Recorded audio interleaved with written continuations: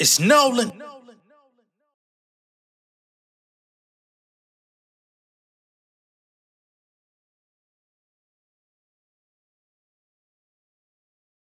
Homies was frontin', pressing for ladies. My story is crazy. These rappers can't pay me. I got it. Focus my energy. Now I get penalties and it's direct to deposit.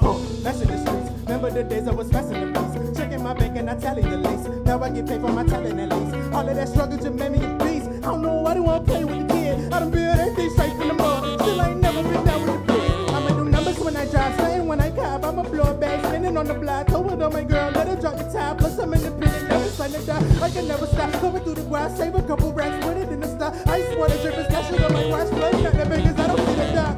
That's my demeanor. Never been nice, but I feel like I'm meaner. Catching that money like I'm a receiver. Give me an inch, I'ma make it a meter. Shawty so hot, she done gave me a fever. Dripping so hard, I done moved on my sneakers. Straight out that dirty, I came from the cleaners. I run through that kid like a golden retriever. Ooh, ooh, yeah. And now I came up at the bottom. Ooh, ooh, yeah. Got fresh like I just get the lotto. Ooh, ooh, yeah. Say money can't fix all your problems. Ooh, ooh, yeah. Well, I say throw it in my wallet. Ooh. Man, now I came up at the bottom. Ooh, ooh, yeah. Got fresh like I just hit the lotto. Ooh, ooh, yeah. Money can't fix all your problems. Hey, well, I say, hey. What's going on, beautiful people? It's the kid J Nolan here. Welcome back to another episode of Inside the Industry, your number one source for music, entertainment, commentary, and breakdowns.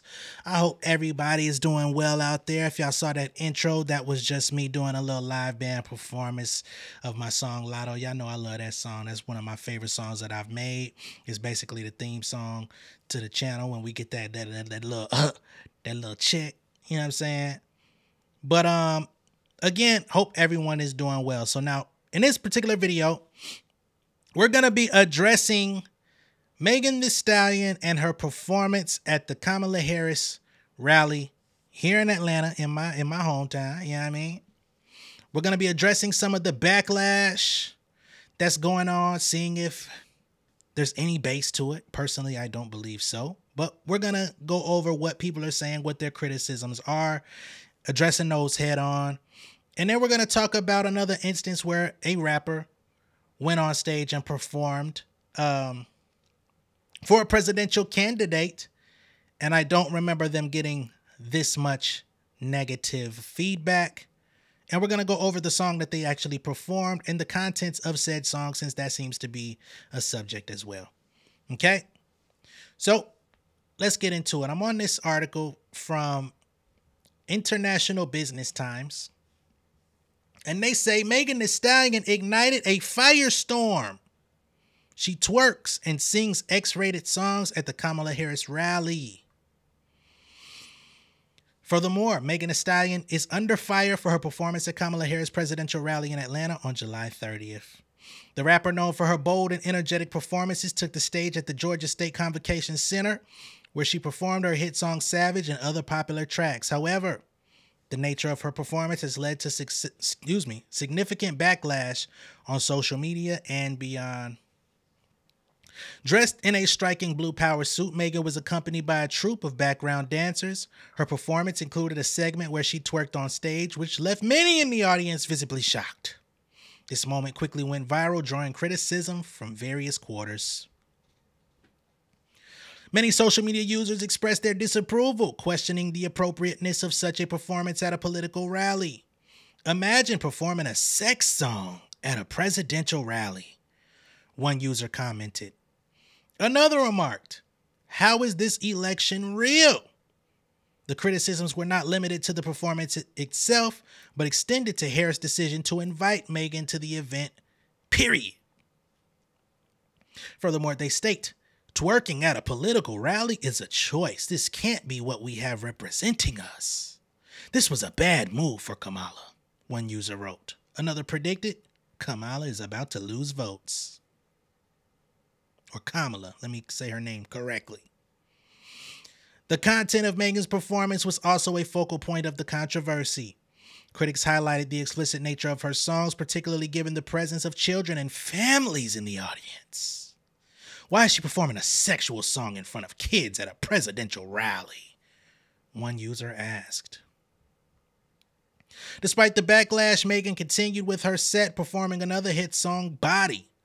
Before starting, she addressed the crowd saying, "I know my ladies in the crowd love their body, and if you want to keep loving your body, you know who to vote for."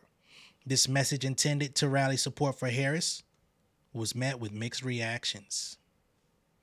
Following her performance, Megan shared a video on social media with Kamala Harris, excuse me, I keep saying it wrong, praising her as the future president of the U.S. The post aimed to show solidarity and support for Harris' campaign, but it did little to quell the controversy surrounding the performance.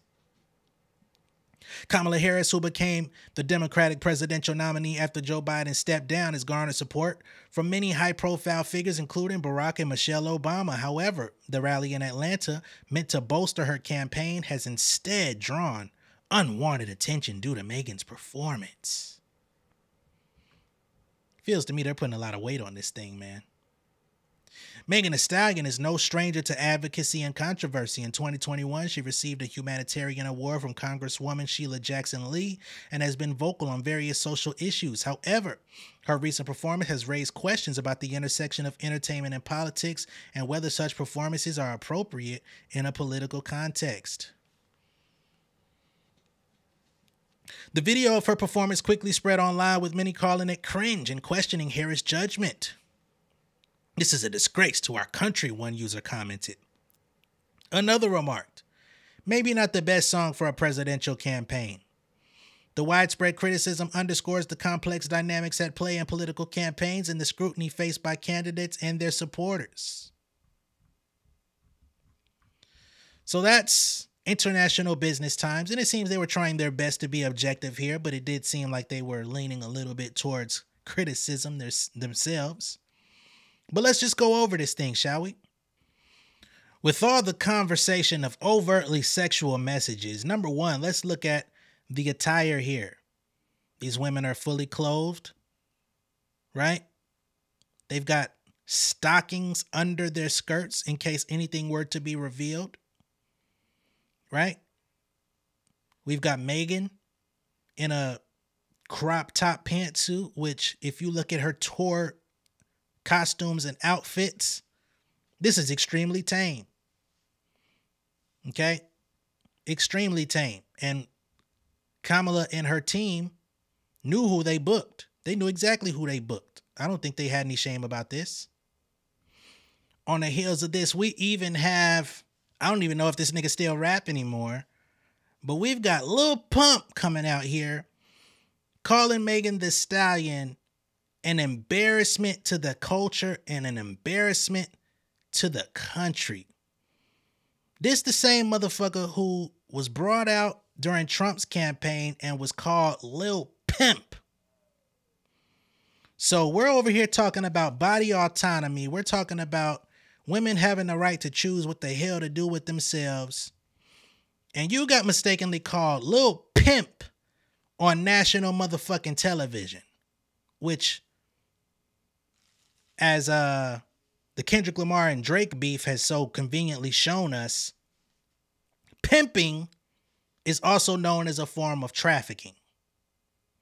Now, you ain't even get up there and correct the nigga.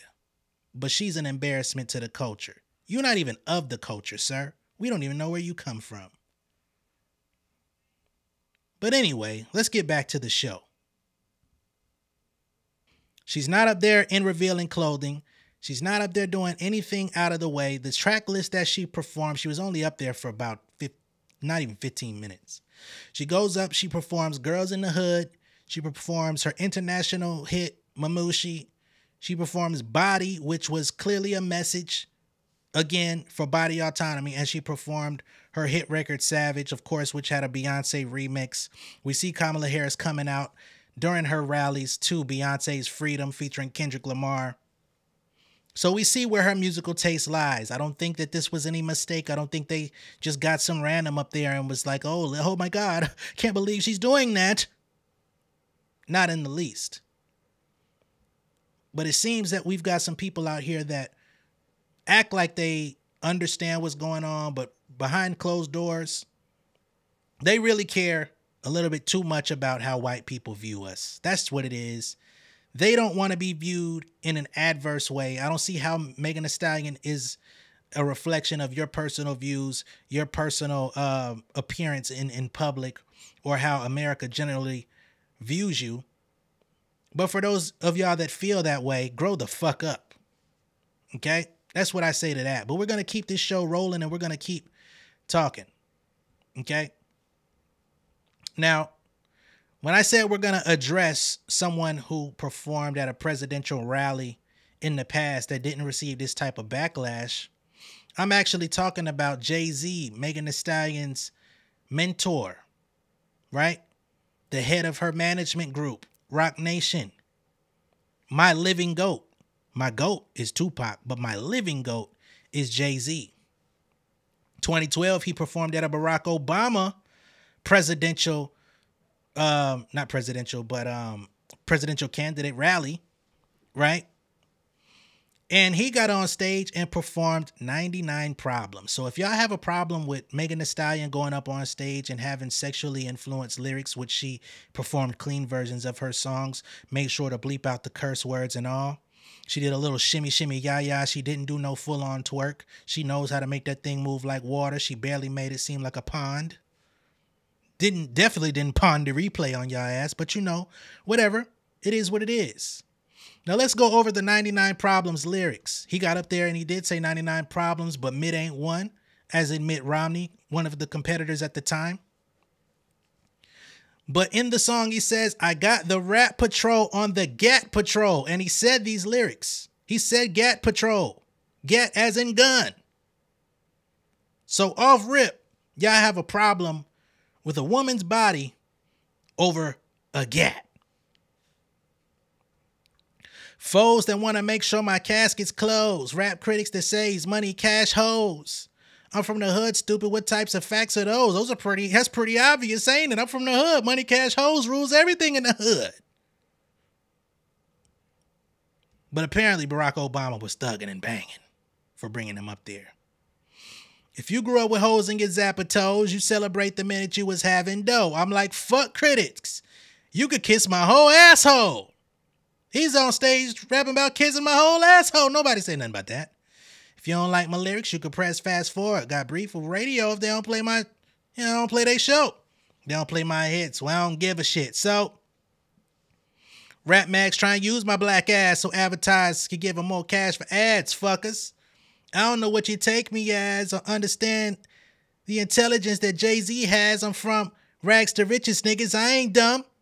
Got 99 problems, but Mitt ain't one. Hit me. So y'all hear this shit, man. And he still got elected. Motherfucker served 2 terms, didn't he? But this is the problem all of a sudden. Let's go further.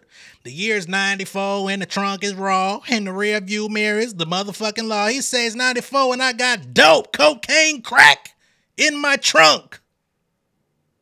And the cops finna pull me over for it. And performed it on national TV at a presidential rally. All good. President got elected. Everybody forgot about this shit. Moved on with life. I ain't got no problem with this shit, but I just want to put this in the face of people who may have had a problem with Megan. Let's address this shit for real. Because clearly it proved to be inconsequential. I got 2 choices, y'all. Pull over the car or bounce on the devil, put the pedal to the floor. And I ain't trying to see no how we chase with Jake. Plus I got a few dollars I can fight the case. So I pull over to the side of the road. He said, I heard, son, do you know what I'm stopping you for? Because I'm young and I'm black and my hat's real low. Do I look like a mind reader, sir? I don't know. Am I under arrest or should I guess some more? Well, you was doing 55 in a 54. License and registration. Please step out of the car. You carrying a weapon on you? I know a lot of you are. I ain't stepping out of shit. All my papers legit. Well, do you mind if I look around the car a little bit? Glove compartment is locked, so it's the trunk in the back. No more right, so you're gonna need a warrant for that. We gonna keep going through this. Aren't you sharp as attack? You smart lawyer, somebody pardon something. Nah, I ain't past the bar, but I know a little bit enough for you want to legally search my shit. Let's see how smart you are when the canine come. I got crack in my trunk, but you can't find none. Hit me.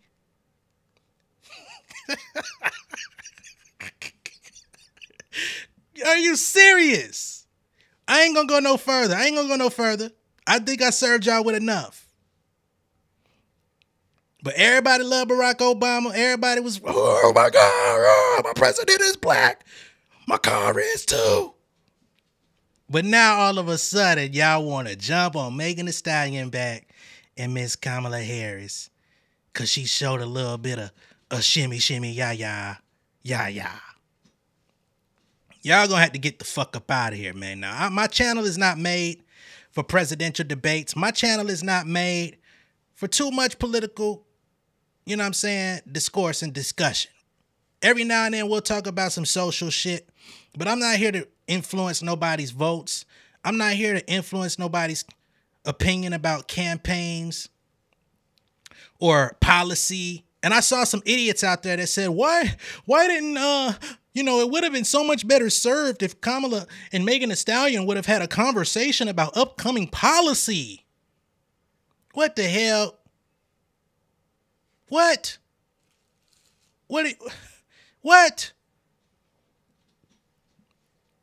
Now, what I also find interesting is so many people are openly outraged and criticizing this. Y'all niggas wasn't even watching that shit live.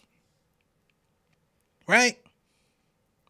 Because if you would have watched it live, you would have saw that the two niggas that did the little interlude after Megan's performance, who knows who they were hired by or what their educational background is, but even they was goddamn nervous and stumbling, trying to talk about policy and what was coming up next. Imagine if you put Megan Thee Stallion, a rapper. Everybody knows rappers ain't supposed to be known for this type of stuff. But I would imagine them niggas that they had up there graduated from some sort of prestigious university in this country, and them motherfuckers was stumbling, spooked, and trying to figure some shit out. Come on, dog. Let's be sensible about what it is that we talking about. Let's be real. You know, and as a black man in this country, I gotta say, a lot of you motherfuckers, y'all have this really, really bad case of self-induced hate. Y'all have this really bad, really stank-ass hatred of black women, body autonomy, them coming out doing what the fuck they want to do. You niggas get to sag pants off your ass every day. Off your ass. Even when your ass crack is sweaty and people can see it, you motherfuckers get to go to the grocery store and walk around like that. No problem. But y'all worried about a woman dancing on stage. Come the fuck on, bruh. Excuse me? You know what I mean? Y'all motherfuckers out here, a lot of you niggas out here ain't taking care of your kids, ain't making no effort to take care of your kids. Y'all planting seeds in these women and disappearing, moving to Jamaica, going to Monaco. Hell, y'all motherfuckers can't be bothered and you live in the next neighborhood over. And you out here mad at a woman that's out here performing, advocating for women's rights. Women's right to choose, to hopefully one day not have to deliver the seeds of y'all wretched ass sperm because of what this country has reversed. Again, I'm not here to influence nobody's vote. Not here to influence nobody's viewpoints on either competitor. But if we're being sensible about reality, let's just take a back seat. Sometimes your opinion just don't need to be heard. That seems to be a really, really rough talking point for some people. Sometimes your private interests should remain private because you end up making yourself look like a motherfucking idiot, a dumbass, a degenerate. And y'all out here mad at Kamala Harris and Megan Thee Stallion for a little shimmy shimmy. Come the fuck on, bruh. A lot of you niggas are in committed relationships and marriages, paying content creators on OnlyFans multiple dollars out your pocket per month, hiding that shit from your lady. But for some reason, it's too much of a stretch of your imagination to come out here and advocate for women's rights Because let's be honest, if this shit hit the fan like it possibly could, you ain't gonna have the opportunity to keep doing that shit. We've already heard that they knocking out access to some of them sites y'all like visiting in the first place, depending on where you live at. Not to mention what it's gonna look like for these creators that keep you entertained and keep you doing the beatbox in your crib. But you ain't willing to accept body autonomy. That's the line you draw. I don't understand you motherfuckers, man. I don't understand you. I never will, and I don't intend to. People are fucking crazy. Y'all out here saying, oh, this is too sexual. But you got the other motherfucker on the other side claiming that the presidential candidate was overtly sexual to get to where she is, making false allegations that she slept her way to the top. We have people out here that have ran with the narrative that goddamn Montel Williams' daughter, y'all remember that old photo of Montel Williams, his daughter, and Kamala Harris at the motherfucking red carpet of an award show or some shit?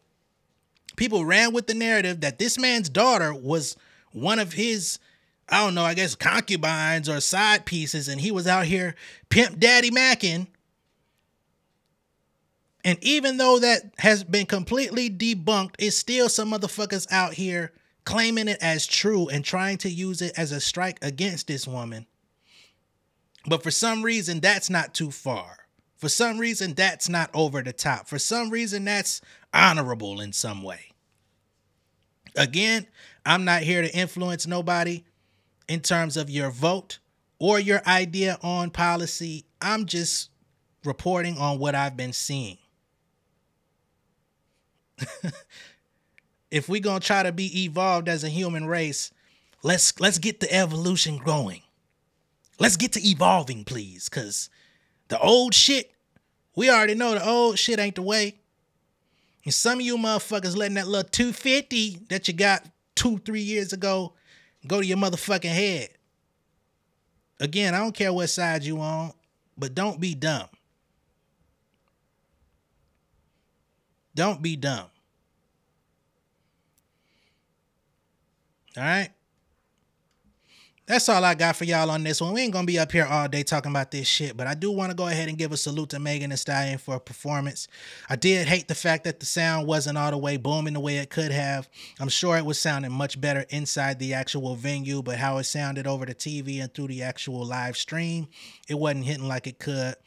I've seen some people say, you know, it kind of reminded them of a pep rally a little bit. Well, I think it should have, because that's essentially what it was. Where you think the concept comes from. But again, I'm going to catch y'all a little bit later. Much love and respect. Hope y'all enjoy. And be sure to like and share this video. If this is your first time seeing me on YouTube, go ahead and subscribe to the channel. Become an insider. And I'll catch y'all on the next one. Much love and respect, y'all. Peace. King of my city and cul-de-sac. Coming out swinging like soldier rags. Leading my people like quarterback. But I study this shit, I'm an almanac. Had to get up and grind. Knowledge is booming, I'm here to apply. Came with the chip and the dip, it just single the mind. We finna do more than survive. I need my check. Spinning the block for the Gouda. We hitting the jeweler to flood out the net. We don't do beef for computers, I'm straight out the sewer. We come when you rest. Niggas be looking perplexed, so keeping my foot on their neck. No map, I trust my gut for the quest. With drama, I'm fully abreast. I was ready for years and they doubted me. All of a sudden they tell me they proud of me. I've been dropping these haters like calories. Cross them out, I came back with some boundaries. Stand for my honor, but too raw, no corner. Packing the stick with a drummer. When I catch my bad, won't fumble. I done came too far to be humble.